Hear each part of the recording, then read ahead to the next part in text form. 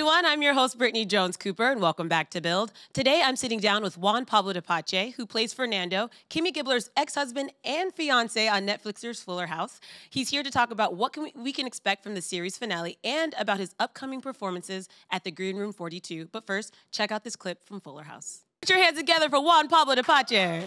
Thank you. Thank you. How you doing today? Great. I'm so glad I'm here. I watch you guys all the time. Oh, so good. It's like I'm in the telly. Yes, you are. Well, you are on the telly also. I know, but you know, Build is cool. Oh, good. I think Fuller House is cool. I just actually recently talked to Andrea. We had a really good chat about the show and wrapping up. But like that clip is so amazing. And I want to know, Fernando, like how much of that was in Fernando and how much of that have they created because you are a dancer? The dancing? Yeah. And he's such a good performer. Yeah, he's this weird race car driver guy who can cut hair and also dance like a Broadway star. I think early on I had a conversation with Jeff Franklin, who created Fuller House. Actually, I remember he had a party at his house and he kind of said, "Do you sing?" Yeah, I do, actually. Do you want to sing at my party? Sure. So I think that was my audition as a singer for the show. And then from that, I think we talked about the fact that I had also danced. And so he basically just put all of that into Fernando's character. I love that. Because you were on Dancing with the Stars, as was Candace Cameron Bure. And Jodie Sweetin. Oh, Jodie Sweetin was too. Yeah, so that probably makes those scenes even more fun because that caliber of dancing is really good compared to when you compare some maybe other shows where people try to dance. Sure, yeah. I mean, we have so much fun on the show, and I love the fact that it's become kind of like season 3 and 4 and 5 have so much music and dance in it. So I love it. I'm such a sucker for New York and Broadway and all that. Oh, of course. And we're going to talk more about that in a little bit. About the show, though, let's talk about the beginning a little bit because as we know, the first 9 episodes of the final season have aired and then the next 9 are coming in 2020. But I want to kind of go back to the beginning for you. When you look back at this experience, just what has it been like for you? Well, it's kind of amazing that they were able to recreate the success that the original show had. That doesn't really happen very much. And in a way, Fuller House was the beginning of the reboots because then Gilmore Girls followed and Will and Grace and Roseanne. And so we were kind of like the guinea pig. And we didn't anticipate how big it got. But for me, I hadn't really watched Full House as a kid because we didn't get it in Argentina. And so I was walking into something that I didn't quite know what I was walking into on the first tape night. I was so nervous. But I thought, okay, well, this is sort of like a reboot of a show. Let's see. And then as soon as the audience were in the studio and we got those, Beatles screams when John Stamos came in and Bob Saget and the girls, I was like, oh, okay, I think I'm walking into a phenomenon that is way bigger than I even expected. And actually being part of that family and being embraced into the family as if I was one of them was an incredible feeling. What kind of research did you do? Because I actually had that thought when I was looking you up. I was like, oh, you didn't grow up in the States. And so what was your relationship with the show before? And then what kind of research did you do coming into Fuller House just to understand the world? Yeah, I mean, I was terrified of sitcoms. I considered myself, a dramatic actor before. I had played Jesus Christ and, like bad people on TV. Once you played Jesus Christ. Yeah. And so it was the perfect segue because after Jesus, I remember when people asked me, what's your next step? And I thought, I want something so out of left field. And so Fernando came about and it was like, oh, this is fun. But then they said it's a sitcom. And I was terrified of them. Even though I'm a theater person, there's so much pressure to be funny. Like you have to be funny, otherwise it don't work. And so I was scared that I would suck. And something happened, maybe it's the theater background or maybe it's that show that I found like a new kind of language and an enjoyment in the pressure. There's something kind of masochistic about performers. And sometimes when something, there's a lot of pressure and we're nervous, if we challenge that energy and channel it, you can really have a lot of fun. So Fuller House for me has been such a discovery in that, in the pressure, and also going with the flow in something so structured, because sitcom is very structured. Yeah. And working with Andrea too, I feel like that would open you up because Kimmy Gibbler Yeah. is such a wacky, kooky character, and you kind of get to play a lot of your scenes with her. Yes. Your character is this larger than life guy. So what has it been like working with Andrea and just getting to like be these really fun, silly characters? Well, Andrea Barber is 1 in a billion. I mean, she really is such a huge talent, and both on screen and off screen, she's the most adorable human. I mean, we've really developed such a beautiful relationship, and there's a chemistry with us that that I hope it continues in other things, because she's amazing. And yeah, her character. You could say back in the day people laughed at her character, but nowadays Kimmy Gibbler is kind of like what we all are. Yeah. You know, we're all weirdos, really. And so she's embodied that so beautifully, and she's allowed me to be her weirdo in crime, which is really, really fun. I'm gonna steal that for my dating profile. I'm just gonna be like looking for my weirdo in crime. Absolutely. That's such a great line. But we're all like that. We are all yes, just weirdos. Yes. It's a good time to be a weirdo, isn't it? It really is. Yeah. So have you guys finished all the episodes? So we finished shooting all the episodes at the end of last year. And we premiered 9 of season 5.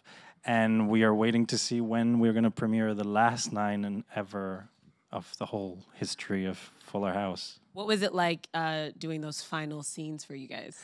It was tough. I mean, there was a lot of tears from, I would say, middle of the filming. So we were all crying for a good 4 months, especially the girls. It's a comedy. But it's a comedy. So the tears were, backstage, and then we would have a laugh. That's what I loved about the show as well, is the fact that you go to work and you make people laugh, and you find out what is the funniest way that I can do this line, or I can deliver this moment. The fact that we would go to work to make each other laugh and people laugh, that's such a rare thing. Yeah, the last 9 episodes are amazing. Yeah.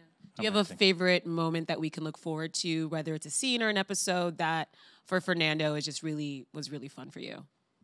Or I guess maybe even if it's not in it. Oh, actually, there's a 4th of July episode, I think. Fernando gets his green card, maybe? It's really fun. It's really funny. And obviously the last episode it's beautiful.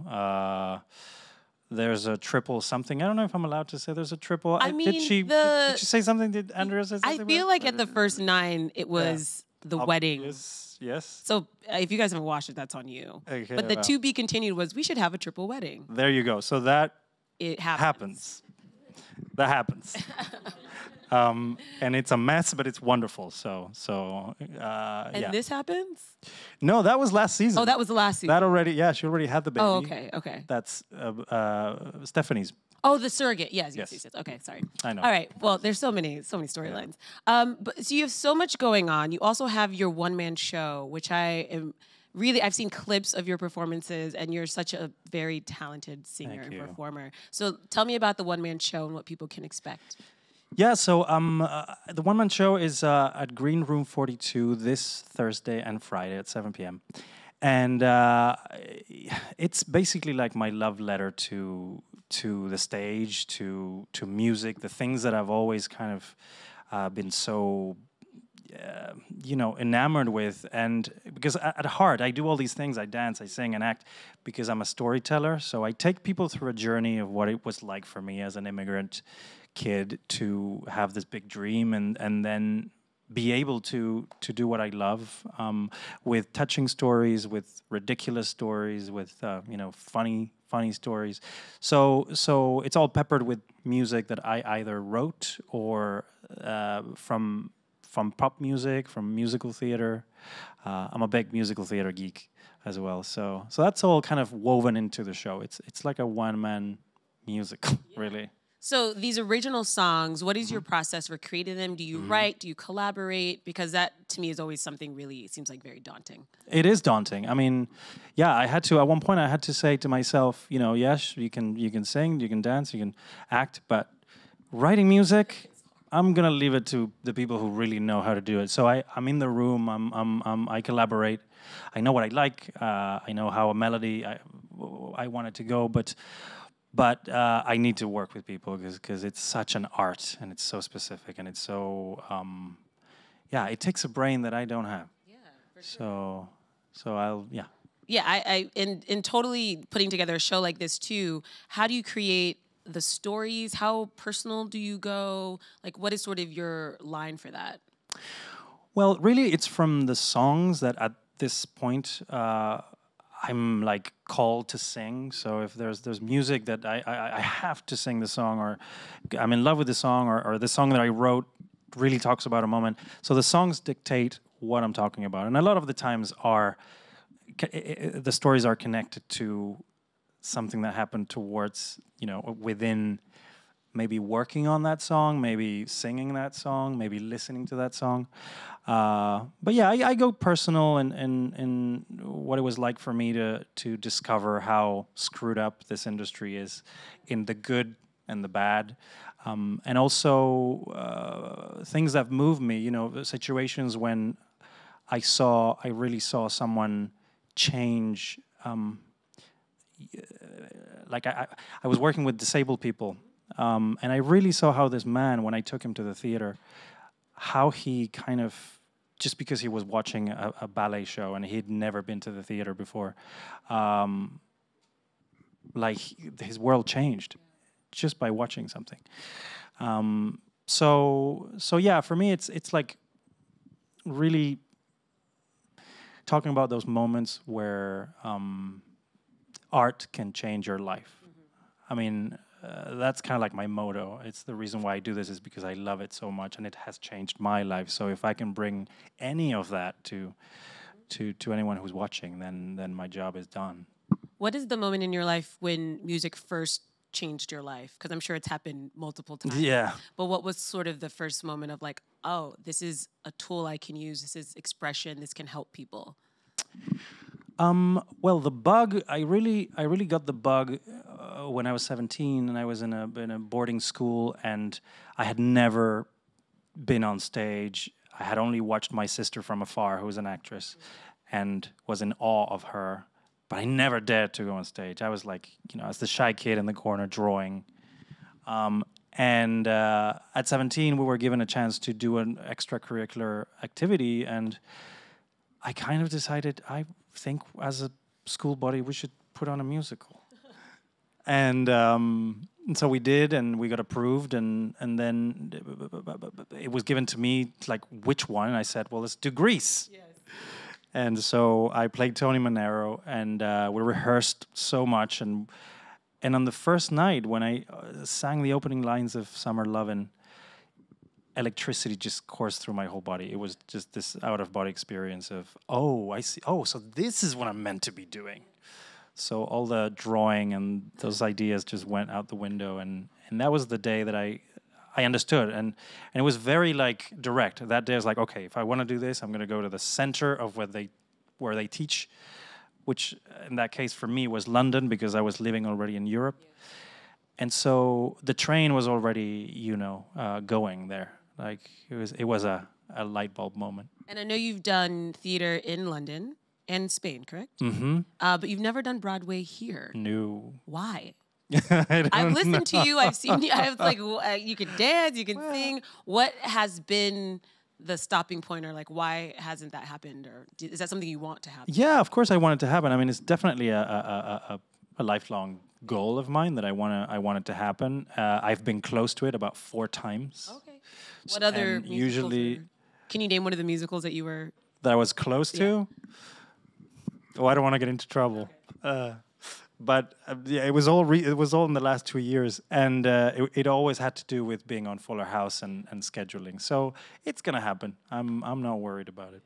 But the Green Room is a nice little, probably makes you happy because it's right off of Broadway. You're like in the zone. Absolutely. All that energy must feel very similar. Absolutely. It's like coming into, the fold of it. I feel like I'm a little bit of a part of Broadway, just touching it.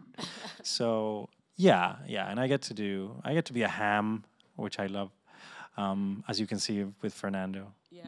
Are there other one-man shows or cabarets or that you really admire Yeah. or admired that sort of helped inform your show? Absolutely. For me, like the Bible of cabaret shows was At Liberty with Elaine Stritch. Oh, I love her. Yeah. She's so amazing. Yeah, because that is really what it's about. When you are putting yourself on a stage, you wanna open up to people, and you wanna kind of really take them through a journey, like I was saying before. And for her, the fact that alcoholism was the main character of her show, and she made you laugh with it, and she made you cry with it, and she just took you all these places to let you know, yeah, it was my best friend, but I beat it. It's so poignant that yeah, for me that was like my ABC. So I'm very inspired by her. I love her because of the vulnerability. Yes. So is that something that's scary for you then, going in knowing that for it to be probably good, you have to be very vulnerable and honest? You do, and you have to ask yourself questions. And sometimes, it's like whenever you create anything, whenever you write anything, if you're not talking about the truth, then why do it? So you have to bring truth to anything and everything you do as a performer. Is almost like your duty, I feel. And so, yeah, it can be daunting. It can be hard. It can be a little intimidating as well, because you're like, do I really want to talk about this? Is this gonna? You always ask yourself that question: is anyone gonna care? But I think every artist asked themselves that question. Like, who cares? Well, maybe they will. Let's see. So you try things, but ultimately it is about truth. I think we're all here in this so that our truth can perhaps help someone else. Yeah, and I think it's also like once you finally share your truth, maybe everybody won't receive it, but the people who are meant to receive it. Yeah. And that also feels good if you're, like you said, just connecting even with one person or two people, then that's sort of a joy in it. Yeah. Yeah. Did you make a resolution for 2020? I did. What was it? You forgot already? What is it, like the 6th? I know, it's the 6th. What did I say? I think really take care of just take care of myself more. I think I was running on empty for a long time. And it, I just turned a very important age last year. I turned 40. Give it up for 40. Yeah, right? That's great. Yeah, I love 40. Oh, and I thought, well, you know what? It is now. I think I've been chasing and running. It's time now to really be selective and put more emphasis on the quality than the quantity. So that's 2020. The roaring 20s are going to be interesting. Mine are going to be a calm 20s. Yeah, calm 20s. Yeah, my right. actual 20s were worrying enough. Yeah. Like in my 30s, I just want to chill. Chill. Yeah, just that's what this decade's for. Yeah. Before we go, we do have a couple of questions. Okay. The first one comes from Twitter. Edward Is the Man asks, what is your favorite episode of Fuller House? That's a tall order. Yeah, well, I always say the same. I don't want to be boring, but my favorite episode of Fuller House was in season 2, the Halloween episode, where Kimmy and Fernando dress as Lucy and Ricky. Yes. And I love that episode for all those reasons. The fact that I'm such a huge fan of Desi Arnaz and Lucille Ball, and I looked into Andrea's eyes, and she looked exactly like Lucille, and they gave us such a fun thing to do, and I got to sing for her. I love the I Love Lucy theme, and I don't know, there was something really special there. I think that was really the beginning of our chemistry, that episode. So it will always be very, very special. Yeah, that's what I love when they actually give shows enough time. Because sometimes they'll end it in season 1 and you never really give those characters time. Yeah. But I've seen with Fuller House, especially in like the 2nd, 3rd, 4th, those like you just are so much more into the stories, and the characters have grown, and that connection is there. Yeah. Like you said, it's rare that a show that's redone gets 5 seasons. Mm-hmm. It's really a feat, an amazing feat. Yeah. We do have another question. Yes. I have a question, Fernando. Yeah. Nice seeing you again. Hi. My question is on Fuller House. We see that Ramona is starting to date. And so will we get to see in the last 9 how Fernando navigates Ramona dating? Yes. Yes, he's a very, very jealous father, as you could imagine. And yeah, there's more Ramona dating life. Yeah, but I don't know if I can say anything. So yes, you will get a lot of that. Thank you. And last question. Hello, Hi. Juan Pablo. How are you? Fine. I'm also a film actor from Uzbekistan, where you have a huge army of fans, 32 million. Oh. And we have just one question for you on behalf of them. So you mentioned about that you had many negative roles, like some bad guys. Just pretend, imagine, if you have a possibility to play some historical negative guys in some movies, what kind of person would you like to choose? And I hope at the end of this show I could shake your hand. Thank you. So a negative historical Negative figure. historical person. Villain, Yeah. basically. Ooh, that's a good one. So many to choose from. Just one. Just one? Oh. Well, I don't know how negative Napoleon was. That's a fun one, but You're too tall. oh yeah, that's true. That's true. But I would love to play the devil. I would love to play the devil. I mean, I played, Jesus, so and I don't know if that's historical enough, but it's in the realm of evil, for sure. Bold Evil's choice. fun. Evil's Bold choice. You're like, I'm just going to play Satan. yeah, I mean, the baddest one of them all, right? Talking about historical villains, I think you just nailed it on the head right there. Yeah. Well, I'm going to wish that for you, I guess. You get to play the devil in 2020. In the meantime, I'm looking forward to the last 9 episodes of Fuller House. And congrats on everything you guys have been able to do with the show. So you guys can check out those episodes on Netflix when they drop and check out his one-man show, An Evening with Juan Pablo Di Pace at the Green Room 42, playing on January 9th and January 11th. And for more information, for tickets, go to greenroom42.com. Put your hands together for Juan Pablo Di Pace. Thank you. That was so much fun. Thank you.